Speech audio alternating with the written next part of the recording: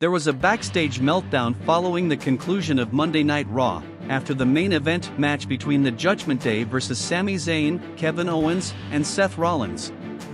Sources state, "We are told the brunt of the issue was how the match went, as there were apparently some spots that didn't go as initially planned and were clunky, with two sources placing the blame on the fact that aspects of the match were changed at the last literal second, and one source placing the blame on one talent who they didn't want to name to not make the internet go insane."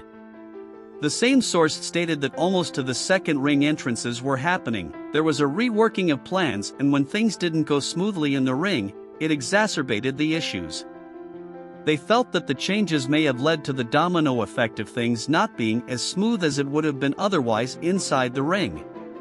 Sources close to the situation say there was a talk that was more of a difference of opinion than an argument.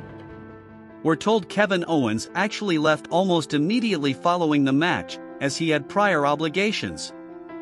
Rollins got cracked pretty hard during the match, but haven't heard anything else out of the ordinary aside from frustration over how the match went. All of this took place on the heels of Becky Lynch being scheduled to take on Zoe Stark.